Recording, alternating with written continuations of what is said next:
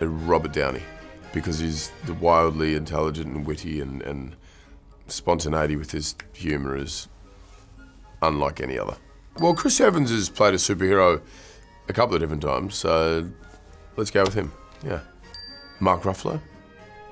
He's smart, he's intelligent, there's a massive heart, and he should be in Congress. Maybe he's not the kind of person you necessarily see in that scenario, but what a benefit it would be if someone like him was kind of running the show. Chris Evans, probably. Chris Pratt, there you go. Chris Pratt, yeah. Wildly enthusiastic and energetic and hilarious, and loves kind of having a good time and gathering the crew together and kicking it off. Anthony Mackie. He's a charming man. We got Tom Holland. Yeah, he was a gymnast for many years, and the agility and speed and whatever is pretty insane. Paul Rudd and Scarlett Johansson. Because I was just in the room with them right now, and they seem to have good chemistry, and they're both just lovely people. Me. Because I'd like to. I haven't really worked out my mode of transport yet, or any way of getting there, but I'd be down for it. That'd be cool. Mark Ruffalo. This is, you know, incredibly charitable and empathetic and aware of, you know, the other people's situations and how he could help, and I don't know, he's a very selfless person. It's a scratch and sniff tattoo of Robert Downey's face.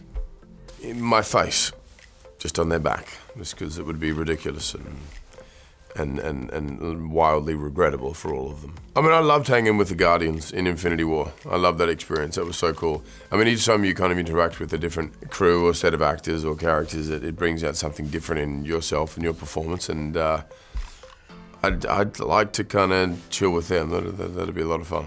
Go anyway, yeah, and they're kind of from outer space as well, so we'd have a familiarity and very different, unique personalities, and sort of mashed up together, we'd have some cool, fun conflict. I'd love to do that. I'd love to see Darryl more. I'd love to do a little, the mockumentary TV show of us living together and rooming together, and our day-to-day adventures outside of saving the world, just sort of the regular stuff. I thought that was a lot of fun to shoot, and also I think it'd be cool to have a TV show that, yeah. Surfing, fishing, we go to the pub, it'd be good fun. Take him to Asgard, and, you know, I think you explore that world, yeah. Asgard works, that's what I meant by home.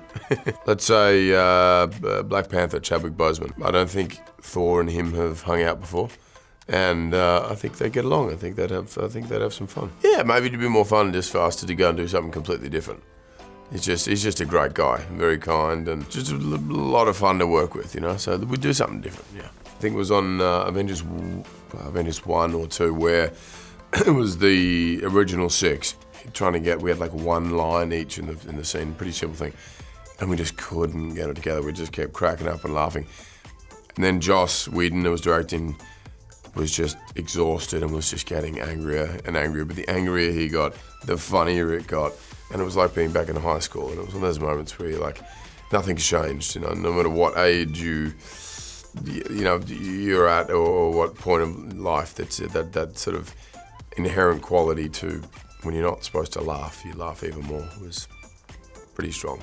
I mean, probably nothing, you know, because I feel incredibly proud and thankful to be here, you know, in this film and in this situation, and I don't know, I'd be worried that if I changed something, it would, you know, redirect the course of this whole experience, and I'm couldn't be happy with where it is now. Whose first role was in a West End musical? I'm gonna say Benedict Cumberbatch. Spider-Man. Is it Tom Holland? A coupon? That sounds really like a strange, weird. What the hell is a coupon salesman? I'm trying to now think who passed on, who died. That sounds like a shady job. I'm gonna say Mark Ruffalo. Zoe Saldana? One of the Guardians. Oh, the Guardians. Chris Pratt? Yeah. Oh, that makes sense. That seems insulting. This is easy. What else you got? Oh, it's got to be Benedict Cumberbatch. Yeah, that makes sense too. Cancer. There you go. This whole secretive thing, it's just not my style. It gives me a lot of anxiety. So I'm very much looking forward. I will be celebrating not only the premiere of the Avengers, but the fact that I can actually not have to keep these crazy secrets anymore. I can't take it. I was going to say, he's the worst to keep this. Mark Ruffalo is the worst. He's so bad. He's like embarrassingly bad. And I think they've got him under control now. They really had to he's a security risk for sure.